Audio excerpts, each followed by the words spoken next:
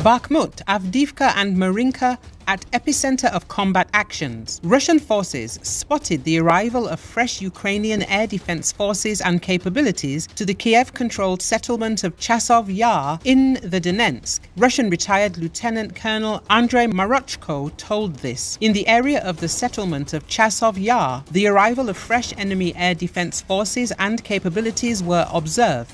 They arrived with surface-to-air mounts, various man-portable air defense systems and drone jamming stations, he said. Andrei Marochka earlier told that Ukrainian troops were redeploying reserve equipment and personnel from Bakhmut to the Krasny-Liman area.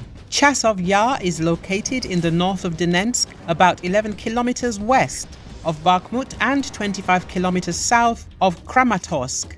As the Republic reported, placing Chasov Yar under the control of Russian forces is a major tactical objective that will make it possible to protect the southern flanks of advancing units in the Bakhmut area.